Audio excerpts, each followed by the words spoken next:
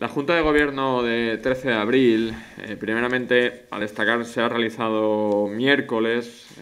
en lugar de lo tradicional y lo acordado vía ROM, que es los viernes, pues evidentemente por la festividad del Viernes Santo, de Semana Santa. Por tanto, se ha tenido que adelantar la celebración de esta Junta de Gobierno, una Junta de Gobierno que, a pesar de ser más corta en el tiempo, aún así ha llevado bastantes puntos en el orden del día, en concreto 14, de los cuales los más reseñables, sobre todo de cara a la ciudadanía, porque al final importantes son todos, ya que muchos esos de trámites internos son imprescindibles para continuar con el funcionamiento normal de un ayuntamiento. Los reseñables son, en primer lugar, dos solicitudes de inclusión o una solicitud de inclusión de ayuntamiento en la subvención que realiza o que saca Diputación centrada en artes escénicas. El ayuntamiento ha solicitado esta subvención para el Festival Provincial de Artes Escénicas de 2022, el cual este festival incluirá diversas actividades para todos los públicos que vayan desde teatro, danza, etcétera, que afectará, como digo, estará repartido para todas las edades. Además, también se ha aprobado un proyecto de una próxima obra que se va a realizar,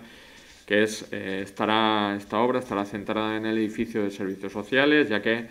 aunque esto lo explicará la concejala debidamente en su momento, pero debido a la reorganización que se está dando en servicios sociales conjuntamente con Consellería, se va a tener que redistribuir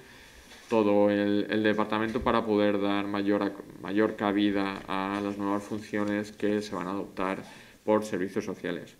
Y sobre todo, la otra que considero también más importante es la renovación del convenio entre la Universitat de Alicante y el Ayuntamiento de Novelda. Un convenio que se tenía que haber renovado a finales de 2019, principios de 2020, pero como estamos viendo, esta es otra de esas cosas que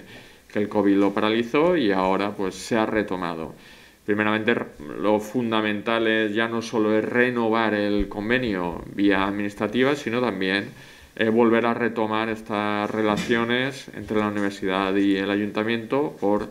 las diversas, no ya solo por la transferencia de conocimientos, sino también en este caso es un convenio también muy centrado en el ámbito cultural y son diversas las posibles acciones que puede desarrollar la Universitat de Alicante